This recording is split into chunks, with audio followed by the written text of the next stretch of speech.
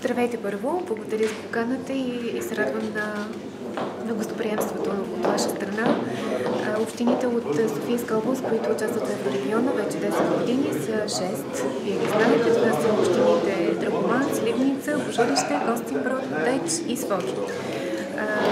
За съжаление, през тези 10 години не можахме да направим някакъв мащабен проект, който така не можем да се похвалим с дейността на Еврорегиона, но очакванията и надеждите и на Софийска област, като областна администрация, и на 6 общини да продължим наистина с това ново начало, да поставим един период на много по-активна дейност.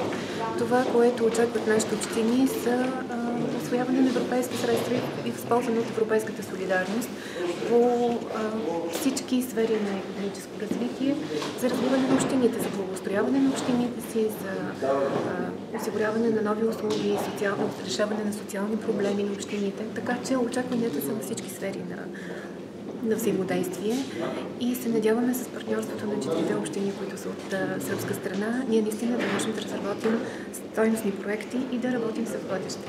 Това, което днес ще направим, е всъщност да актуализираме състава, защото, знаете, миналата година, 2015, при нас имаше местен избор, имаме нови кметове между общините, 2-3 нови млади кметове, които са много мотивирани и заредени с очаквания наистина да работим.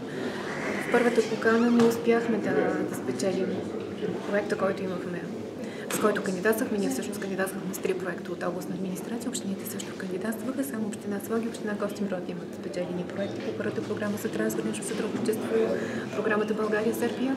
Надяваме се сега на втората покана, която е на март месец, да разработим нови сериозни проекти и да ги спечелим, така че да можем да продължим да работим.